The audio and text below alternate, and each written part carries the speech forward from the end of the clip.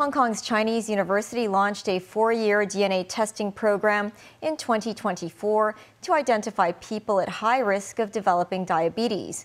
The aim is to prevent the onset of diabetes. Mimo Singhai reports. 1 in 10 Hong Kong adults has diabetes, but 1 in 5 adults with the disease has young onset diabetes diagnosed before the age of 40. The mortality rate for the young onset group is nearly 2 times greater than the older onset patients. To prevent and delay the onset of diabetes, CUHK launched a 4-year DNA testing program aiming to screen 9,000 adults aged 18 to 44 to identify those at high risk of developing the disease in the next decade. Individuals detected as high risk will undergo urine and blood testing, including a 75-gram oral glucose tolerance test. Those found to have diabetes or pre-diabetes will be referred to community primary care physicians for subsidized treatment.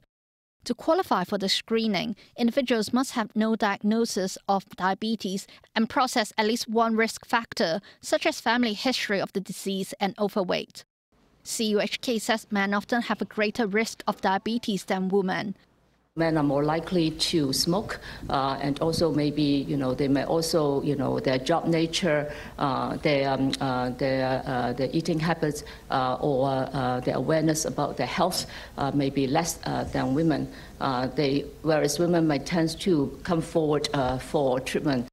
As of the end of October, the project has recruited over 5,000 people. CUHK hopes the project can also enhance public awareness and health literacy. Mimo Singhai, TVB News.